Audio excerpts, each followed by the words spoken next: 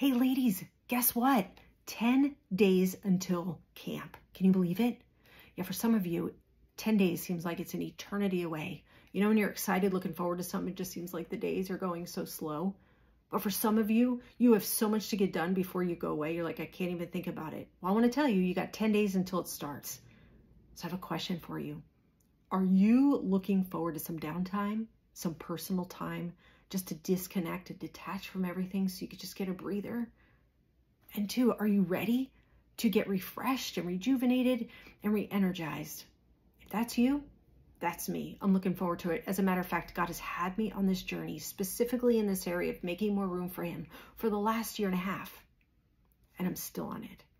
And I cannot wait to share it with you. We're going to have a great time for those 3 days. I don't know what God's going to do, but here's what I do know is something your pastor has said to me when he was my pastor 20 plus years ago. And that is, God is good all the time. And all the time, God is good, right?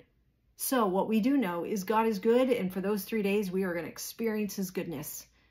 We're going to go deeper in our relationship with him and with one another. We're going to get to know each other.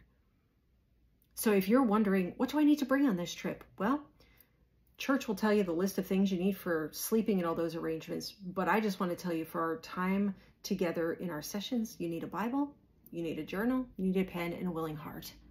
That's it. Your willing heart, his word, and something to take down notes for whenever he decides to speak to you.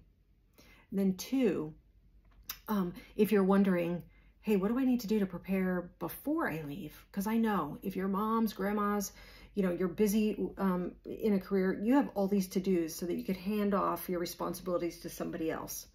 But here's what I don't want you to forget. Don't forget to take time with God before you get there. You just say, God, prepare my heart.